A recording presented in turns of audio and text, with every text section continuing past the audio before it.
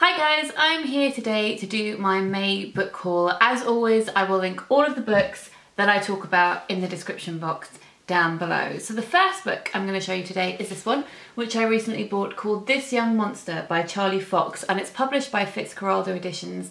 They publish really beautiful books, either in white or blue. This is a non-fiction book and it's quite difficult to describe, but it's a series of essays basically on the representation of monsters in films and in pop culture, and I think it's going to be really fascinating because the way that Charlie writes his essays is in quite an unusual way. So I'm looking forward to reading more of this. I've already read the first one and liked it very much and was very intrigued. In a similar vein, I also picked up this book here, which I mentioned in my updated fairy tale collection video, which I'll link up here and also down below. It's called Beauty and the Beast: Classic Tales About Animal Brides and Grooms from Around the World, which is exactly what it says on the tin. So all the different portrayals of animal brides and animal grooms in different countries and different cultures. And I really like the sticker that they've put on the front here, which says, "Now a major motion picture," which made me giggle quite a lot.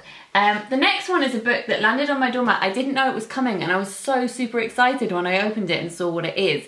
It's a proof copy of a book that I didn't know was happening, called How Saints Die by Carmen Marcus. Now, you might remember in October last year, I went to the Durham Book Festival and I was their vlogger in residence. And one of the events that I really loved was an event by Carmen Marcus, and it was poetry and music and it was beautiful, and then it made me cry. I'm going to link that video down below and up here if you would like to go and listen to it. But this is her novel and it sounds fascinating. It says How Saints Die introduces Ellie Fleck, who lives with her fisherman father Peter on the wild North Yorkshire coast. It's the 1980s and her mother's breakdown is discussed only in whispers, with the promises of better by Christmas, but no further explanation. Steering by the light of her dad's sea myths, her mum's memories of home across the water, and a fierce spirit all her own, Ellie begins to learn in these strange and sudden circumstances who she is and what she can become. This is above all a celebration of the power of stories to shape, nourish, and even save us. So fairy tales, myths, and it has a wolf on the cover. So, and it's set on a coast in the north of England. So sign me up.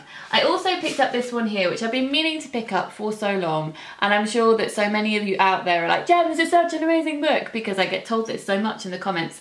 I'm really fascinated about books about death and our culture and how we think about death and how that's different in different countries around the world, and I've read lots of books to do with this, but I haven't read this one, so I thought I would rectify this, which is Smoke Gets in Your Eyes and Other Lessons from the Crematorium by Caitlin Doty. She has a YouTube channel, which I will link down below. She is a mortician and she talks about death from the point of view of her job, and it just sounds really interesting, so I thought I would finally pick that one up. I also picked up this one, as I'm sure many of you did, because Mercedes absolutely raved about it. It had been on my radar for a while, but when she said she loved it so much, I was like, right, okay, I will pick it up. Yes, I will. It's called The Clay Girl and it's by Heather Tucker, and it has this absolutely stunning cover. I'll read you the very beginning of the blurb. It says, "Vincent Appleton smiles at his daughters, raises a gun and blows off his head. For the Appleton sisters, life has unravelled many times before, but this time it explodes. 8-year-old Harriet, known as Ari, is dispatched to Cape Breton and her Aunt Mary, who is purported to eat little girls. But Mary and her partner Nia offer an unexpected refuge to Ari and her steadfast companion Jasper, her imaginary seahorse." I'm so excited about this one, which I've had on my radar since Christmas. I requested it as a review copy from Blood Axe in January, and they said, "You're very keen, Jen, it's not out till May. We'll send it to you when we have copies, probably in May." And I was like, that's fine, I will wait very patiently. I've seen Chrissy Williams read her work aloud, and I've read some of her pamphlets as well, and I love it when she writes poetry about bears. So I was super thrilled to see that she has a collection out which is called Bear, and I will give you a sample of some of the poetry in my spring favourites, because the first poem is one of my absolute favourites. But the way that she writes is really accessible and really thought-provoking and wonderful, and I'll leave a link to this. There's probably an extract on the website, or I'll leave some links to some poems of hers down below that you can go and check out to see if it's your kind of thing. Now, a book I read this month, which I will be talking about in my April wrap-up, which will be going up soon, led me to want to read more Angela Carter. I've read a lot of Angela Carter. I went through a period at uni of reading a lot of her stuff, not because I say at uni, it wasn't anything to do with my university course. I think I just discovered her at university and wanted to eat everything that she had written. And then I ended up not eating everything that she'd written and moved on to something else. But there was a period where I intensely read a lot of her stuff. And at the moment I'm rereading The Bloody Chamber, because why wouldn't you do that with your life? But I've picked up 3 books of hers that for some reason I'd never read before, and hopefully I will get to those in the not too distant future. So the first one is The Magic Toy Shop, which is not an obscure one of hers. It's one that is well known and well loved and has this new stunning cover, which I enjoy very, very much. It says, "One night, Melanie walks through the garden in her mother's wedding dress. The next morning, her world is shattered. Forced to leave her childhood home, she is sent to London to live with relatives she has never met. Gentle Aunt Margaret, mute since her wedding day, and her brothers Francie and Finn. Brooding over all is Uncle Philip, who loves only the puppets he creates in his workshop, which are life-size and uncannily lifelike." I mean, Angela Carter, magical realism, fairy tales, darkness. We have Heroes and Villains by Angela Carter. Sharp-eyed Marianne lives in a white tower made of steel and concrete with her father and other professors. Outside, where the land is thickly wooded and wild beasts roam, live the barbarians, who raid and pillage in order to survive. Marianne is strictly forbidden to leave her civilised world, but fascinated by these savage outsiders, decides to escape.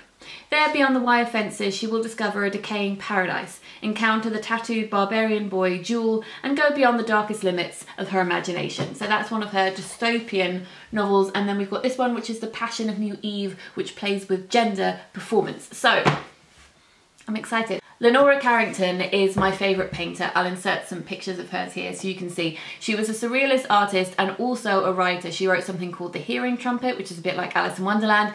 There are lots of books of hers being published this year, like unpublished works or rediscovered works or just reissues and beautiful editions of new works, because this year marks 100 years since she was born. So I was really eager to pick up this book here, which is The Complete Stories of Lenora Carrington, and it's introduced by Catherine Davis, and I love the shape of it too. It's published really, really beautifully. So this is what it says on the tin. It's a collection of her short stories, and I'm sure that her writing will be as beautiful and surrealist as her artwork. Orbit Books sent me this for review, which is The Boy on the Bridge by M.R. Carey. Now, you may recognise this cover because it looks very similar to The Girl with All the Gifts by M.R. Carey, which was one of my favourite books of 2014. It's Matilda Meets the Walking Dead. It's a great, fun, terrifying read and was made into an equally fantastic film. So I was sent this because I loved the first book, but also because I interviewed Mike Carey last week for the next episode of my podcast, which I'm going to be putting up soon. We talked about comics because he writes for DC and Marvel. We talked about The Girl with All the Gifts and how that came into being, and also how he wrote the screenplay for the film, and he actually wrote that kind of alongside writing the novel, which I think is why the film and the book work so well together. And we also talked about this. I'm just hitting myself in the ear with it. We also talked about this, which is not the sequel, it's a prequel. And it is about the story of the van that they discover in The Girl with All the Gifts. They discover it and there's one dead person in it. So it's about the scientists and the soldiers in that van and what happened to them and how it came to be abandoned. So I'm reading it at the moment and I'll report back when I finish reading it, but do look out for that podcast. It's going to go up in the next couple of weeks. Mike was a joy to chat to and he had lots of fascinating things to say. 2 more books to show you. The second to last is this one here, which I think might be really helpful to those of you out there who are aspiring writers, and it's called Create Your Own Universe, and it's by the brothers McLeod, who are the illustrators of my Weird Things Customers Say in Bookshops series. This is their new book and it is all about how to invent stories, characters and ideas. So basically it's an activity book which encourages you to think about things in different ways and basically just to help you get your creative juices flowing, and I think that it's really, really lovely. And finally, the last one is one that was sent to me by Flying Books, and they sent it to me because this is a modern folk tale. It is a picture book and it's called The Secret of Black Rock. So I'll talk about it once I finish reading it.